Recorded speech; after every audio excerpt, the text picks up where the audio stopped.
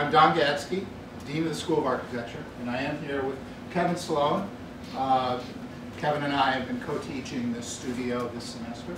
This is the final presentation of the design for the La Bajada Urban Youth Farm. So this is a project located in La Bajada neighborhood, close to Trinity Groves in West Dallas.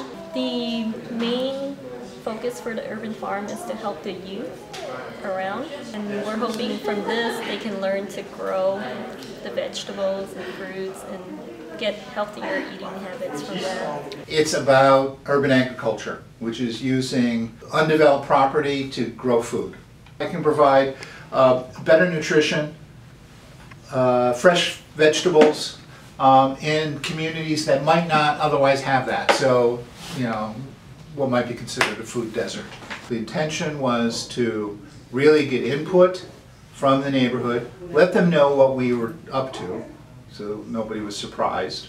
Let them respond to what we were proposing, so we got input and we could, you know, benefit from the wisdom of the neighborhood. I was a little skeptical about it, mainly because it's something so innovative, so new.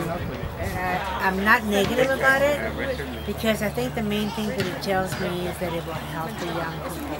How has it been working with the graduate students on this project? It's been great. It's really been great. And Kevin Sloan would agree completely with me. They organized it. They really did self-organize, and that was great to see. It sort of seemed like they, you know, validation that they've actually got skills, which I hope they do at this point in their educational career.